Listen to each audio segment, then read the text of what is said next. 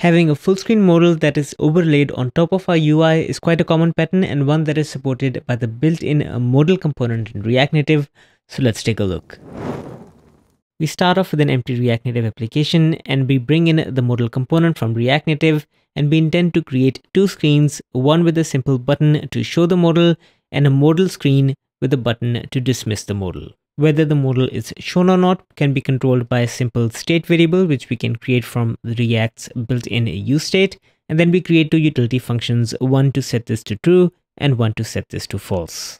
In our main screen area within this safe area view, we create a simple button called show that is wired to the show method, and then we use the built-in modal component, setting its visible property to the visible state variable, and this modal contains a simple button with the title hide wired to the utility hide function. Now if we run this app, we see this show button, and indeed we can press it to set visible to true. That brings the modal into focus. But notice that we cannot see the hide button that we created. And the reason is that the modal is actually a full screen takeover, and that hide button is actually getting hidden by the notch. So a pro tip, if you're using a modal, add a safe area view within that modal as well, and we're just doing a minor style tweak on the safe area view to make sure that it fills up the entire screen and giving it a nice gray background to get a visual indication of what screen we are currently looking at. And with these changes in place, we can see our modal, we can see the hide button, and we can play around with the show and hide as much as we want. Now right now our modal is quite abrupt, but it does come with built-in animations which are slide and fade, which we can specify as a prop. The prop that we are looking for is called animation type, and if we set it to slide, when we press show, the modal will slide in from the bottom, and when we press hide, the modal hides down back to bottom. Note that on an actual device, this actually behaves quite smoothly.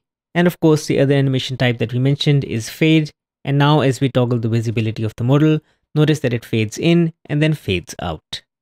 Now there is one prop that is actually often overlooked, but it is required on Android in order to handle the back button and be a good citizen. Now on an Android device, we can show and hide the modal using the buttons that we created as you would expect.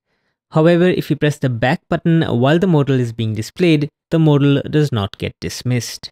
So if you plan on using this built-in modal, be sure to add the onRequestClose prop and wire it to whatever function that you have to hide the modal. Now with this prop provided, now if you press the back button, you can see that the modal gets dismissed. And we can demonstrate that again by opening up the modal and pressing the back button. Now right now our modal is completely overlaying the existing view, but we can actually make it behave more like a message prompt by setting it to transparent mode. For this, we are going to create two styles, one for the translucent overlay that is going to be shown over the existing screen, and one for the main container for our modal content. For the overlay, we give it a fixed height, a gray background color, and an opacity of 0.5. And for our main content, we make it flex into the entire remaining space with a background color of white. We set the animation type for the modal to be fade, and in order for the main screen content to shine through the upper section, we have to set the transparent property to true.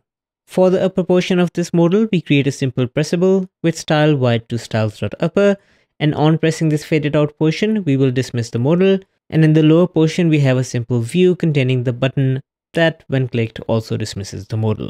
Now when we press the show button to show the modal, we can see the pressable section with a nice opacity, and because the modal itself is transparent, we can see the underlying screen through this pressable section. And of course, we can dismiss the modal by either pressing the hide button or pressing any of the pressable section that is translucent in the upper section of this modal. As always, thank you for joining me. Smash that like and subscribe for more content like this, and I will see you in the next one.